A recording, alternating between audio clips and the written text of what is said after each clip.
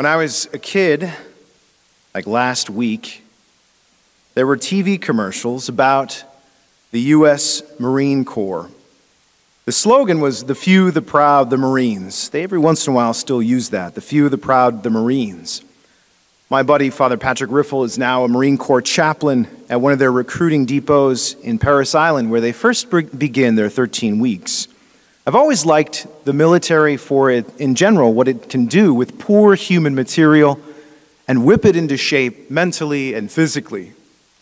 The Marines generally hold their training or boot camp, and they hold that it's the most physically and mentally difficult among the uniformed services, citing that it's longer than all the other branches with 13 weeks, and it requires a more demanding physical fitness test.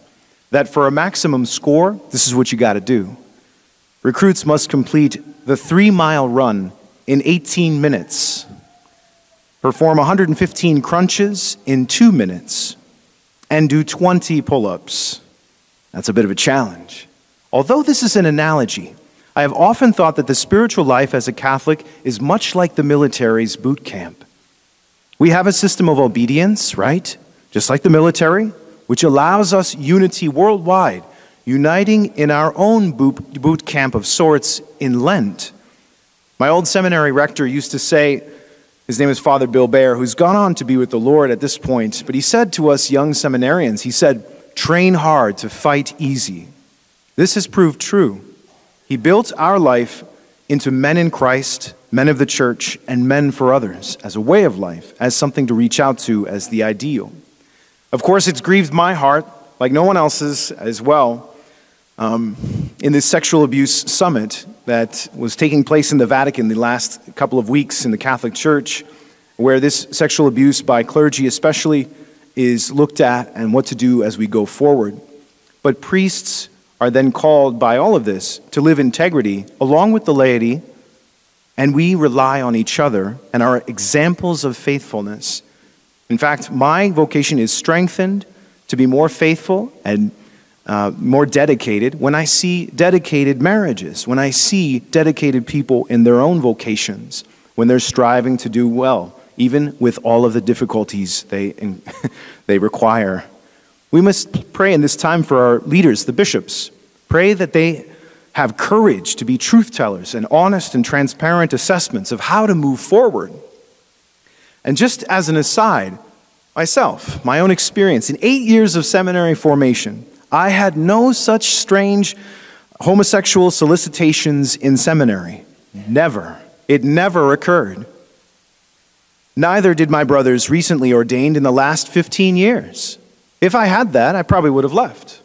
Probably the same day even. That being so, you and I still have this charge today to be holy, to be saints, to become saints. There's only saints in heaven, and we can become saints by God's grace and our cooperation. It's a good thing, something that we can be encouraged by. We'll be called to be saints here and now. It's not something far off. It's now, it's today. And in this particular world, where sin is allowed to grow and rarely fought against by many in our culture, this clownish decadence that we see in our celebrities displays before our young people a life of carefree liberty, which is in fact slavery to sin, and leading into a life of sin, because vanity in itself is a sinful vice. But what else is there, of course? A strong display of the human flesh, the human form, right? And today is actually Clean Heart Sunday, where we want to show forth also our battle that we continue to fight against pornography. Pornography is one of those things that drowns our love and weakens our ability to pray to God and keep His commandments. And it is a plague. It's an epidemic, and more accurately, a pandemic. It's around the world now, accessible to all kinds of people with any kind of device through any Wi-Fi signal you get. And this is something where I think we need to lead a crusade today of manliness and purity about these things, to convince the rest of the world that man is not just some beast with his instincts. In fact, he can be saintly and be in possession of himself. As he says no to the things that will not make him flourish, he'll possess himself more, that he can give himself in better ways. Because what pornography does, of course, changes our brain chemistry, changes the way we relate to other people.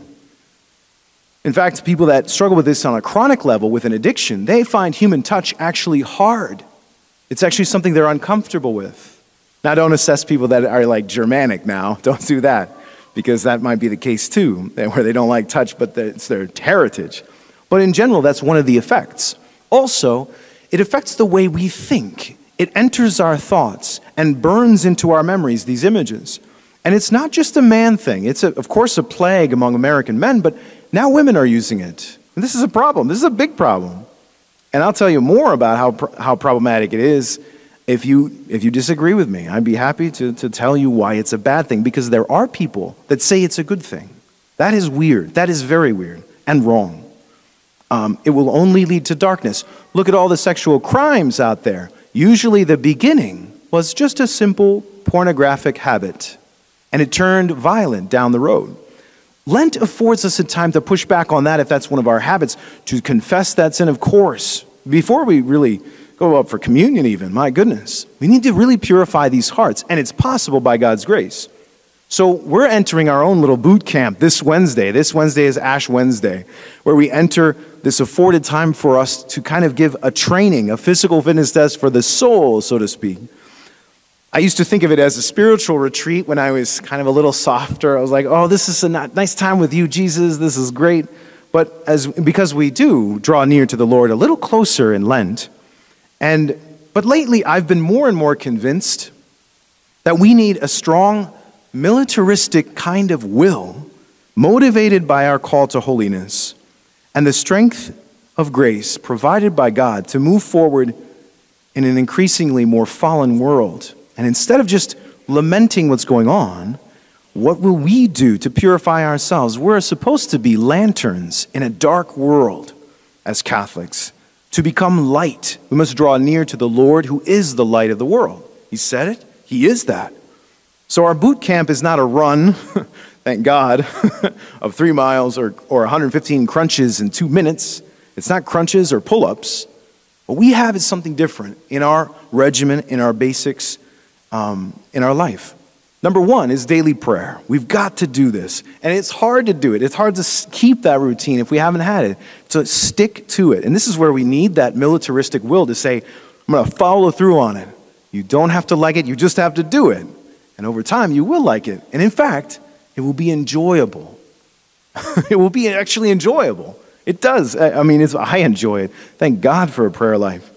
And it's sometimes doesn't feel like it's going well, but it's more that we keep on doing it. We keep that habit. That habit, as it builds up, will feed into the rest of our life with new strength, with new realities and more charity towards others. We'll actually consider others more, where we set our will to follow Jesus and his will for our life. Also, secondly, weekly Mass, worshiping God and not ourselves. Sunday's not about ourselves, it's about God and worshiping him. During Lent, too, we abstain from meat on Fridays, even when we smell what's billowing out of Burger King and McDonald's on Fridays. You're like, man, I can really smell that meat today for some reason. You know, like that is real. And it's that little temptation, those sirens that are calling your name. Hey, just be a sucker and give in. Don't be a sucker. That's my message. Don't be a sucker. Don't give in to that. Because if you keep those disciplines, your mind will be freed up to contemplate more heavenly things and things about your family and friends that you normally wouldn't have. To adore the Lord and pray the Stations of the Cross on Wednesdays and Fridays, and to adore the Lord in the Blessed Sacrament in Eucharistic adoration. Monthly confession too, number 3. So daily prayer, weekly Mass, monthly confession. This is good. This is good. Even St. Padre Pio increases it a bit. He said this. I just read this week. It blew me away. I do not want souls to stay away from confession more than a week. Even a clean, unoccupied room gathers dust. Return after a week and you will see that it needs dusting again. He's speaking about the soul. Boot camp starts this week on Ash Wednesday, where we will be marked with ashes by the sign of the cross, as it was also traced on our foreheads by our parents and godparents at our baptism.